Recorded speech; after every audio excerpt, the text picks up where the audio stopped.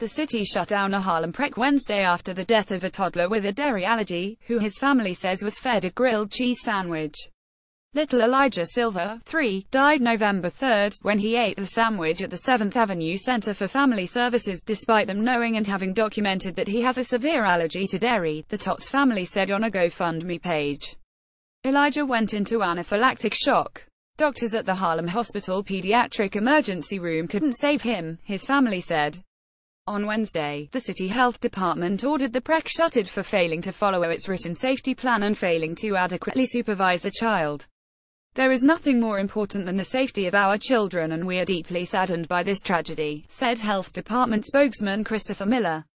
"We will get to the bottom of what happened here. In the meantime, we're closing the Center for Family Services and continuing to aggressively investigate what happened and whether the facility could have done something differently to prevent this tragedy."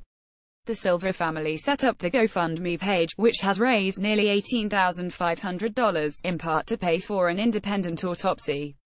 At this moment, it is unclear where responsibility for Elijah's death will fall between the prec and the hospital itself, the page reads. Elijah's parents and 5-year-old brother are still struggling to come to terms with his death, a friend wrote on behalf of the family on the crowdfunding webpage. Elijah leaves behind his heartbroken mother, Dina, father, Thomas, and his 5-year-old brother Sebastian, the page reads.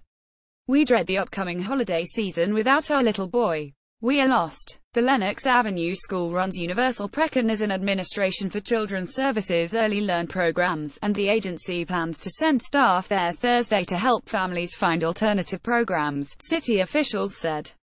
In a statement to WABC-TV, ACS spokesperson Arja Worthy-Davis said, "Following this tragedy, ACS and DOHMH are actively investigating all aspects of this program. The program is being closely monitored and we will promptly take appropriate action as needed."